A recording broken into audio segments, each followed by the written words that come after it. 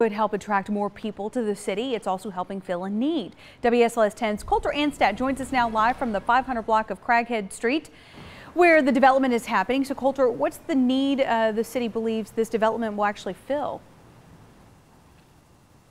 Lindsay, the latest phase of the development here on Craighead Street will provide more amenities, particularly a grocery store within walking distance to people living in the River District. The development will hopefully get the River District to a point where the city can begin focusing on developing areas beyond the district.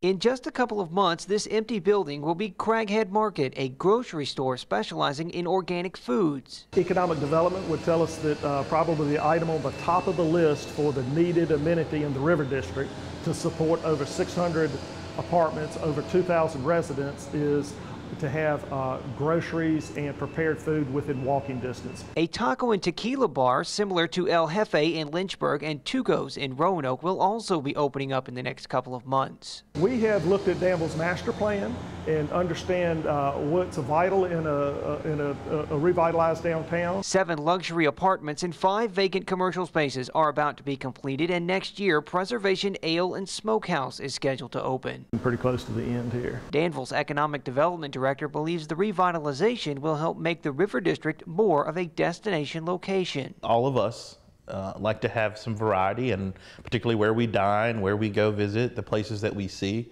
And having this type of amenity, it's a unique amenity to Danville and to this part of the state. He says the River District is the city's nucleus and is the key to growth in the rest of the city. As that nucleus becomes stronger, you then develop outer rings associated with development that will then spur in some of those adjacent neighborhoods to the River District. So the North Danville, the Monument Berryman area, continuing up West Main Street toward Avery University and even beyond to the Schoolfield area.